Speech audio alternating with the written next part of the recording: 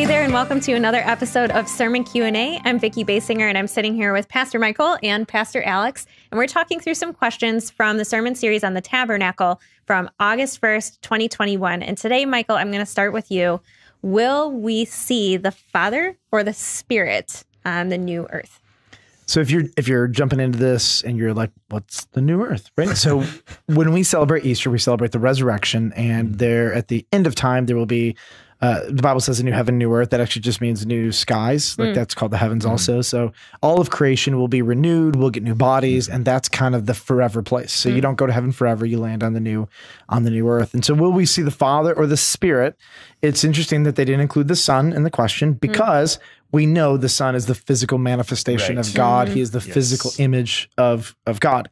So yes, you'll definitely see Jesus. You saw him on earth. In fact, in the Old Testament, whenever God takes form or God takes flesh, it is Jesus. So it's called the angel of the Lord. And so, but what about the new earth? So, all right, Alex, is there ever a circumstance? I'm going to put you on the spot. Okay. Ready? Okay, I'm ready. I'm confident you're going to be able to have a quick answer to this. Okay. Me too. Is there ever an example of the Holy Spirit being physically seen in the Bible? Yes. Okay. So the first one, yes. All right. The first one for sure is at Jesus's baptism.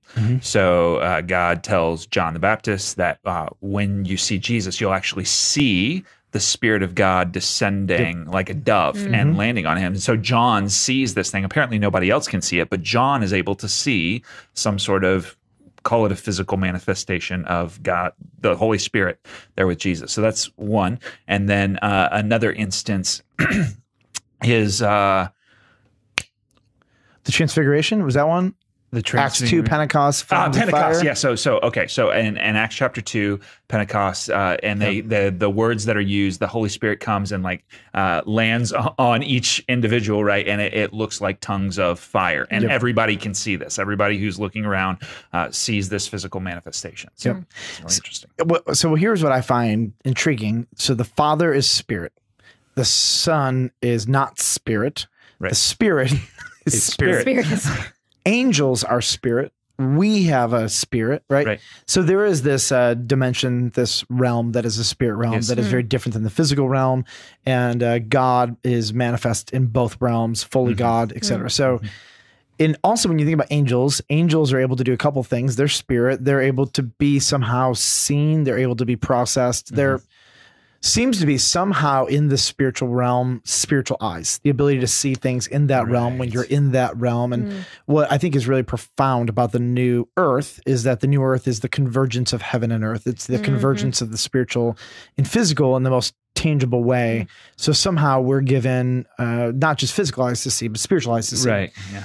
And I don't know what it will look like. I don't know how it will manifest. I know that right now we cannot see the Father or the Spirit. I know that there have been manifestations, but that's not a normal thing for us now.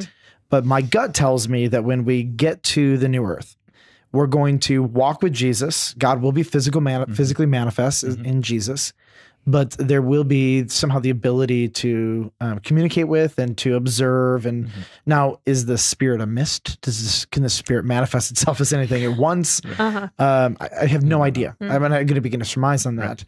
But I do know that they are spirit, but they're also a different kind of spirit. Here's what I say that. They're eternal. Angels are temporal. We are temporary.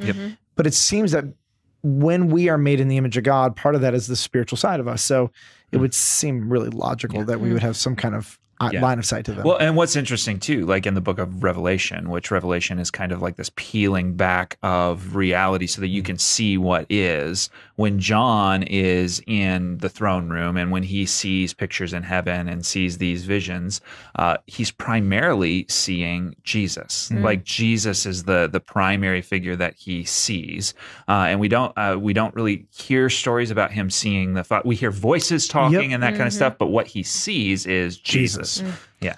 Yeah, and I wonder. So much of that is a glimpse into not the new earth, right? Like you don't what's going on. It's a glimpse into what's the heavenly reality right now. Right. And so I mean, I wish I knew. I just know that everything's going to be shocking. It's going to be mind-numbing, mind-blowing. And we will know the Spirit. We will know the Spirit when we see the Spirit or when we're near the Spirit. Yeah.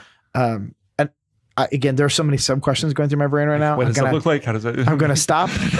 Otherwise, I waste everyone's time. Right. But I think you will. But here's another kind of conundrum here.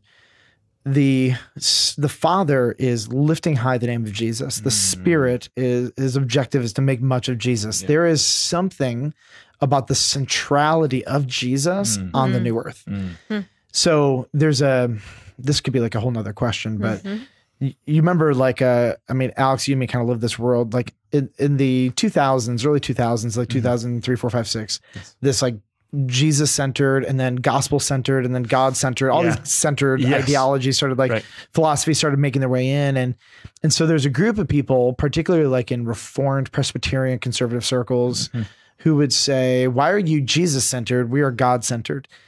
And there's an interesting approach to this because you're not saved by the name of the Father or the Spirit. You're saved by the name of Jesus. Right. And the Father is elevating the Son as the King of Kings and Lord of Lords. He's handing authority over to him, lifting him up. Yeah. And the Spirit is making much of Jesus and draws us to Jesus. And so we often probably emphasize as evangelicals Jesus more than the Father because that seems to be the Trinitarian paradigm.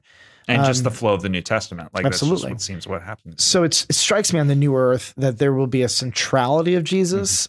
If I'm wrong, happy to be wrong. Sure, right. Don't get me wrong. There'll be a centrality of God. Okay. Sure. There just seems to be an emphasis particularly on Jesus. On Jesus. So, you wrote down a little reference here, and I just want to read it. So Revelation 22:4, it does refer to those in New Jerusalem who will see God's face. Yep. Again, and God is the Father in the New Testament. Yes, God refers to the Father. Yes, yeah. So that's significant. What does that mean? Again, we can only surmise. Can he change his face? So many questions, as usual. Well, thank you guys. Thank you guys for helping us process through that one. We have so many more to come on Sermon Q&A. Go to villagechurchdigital.org to see this one and more. We'll see you next time.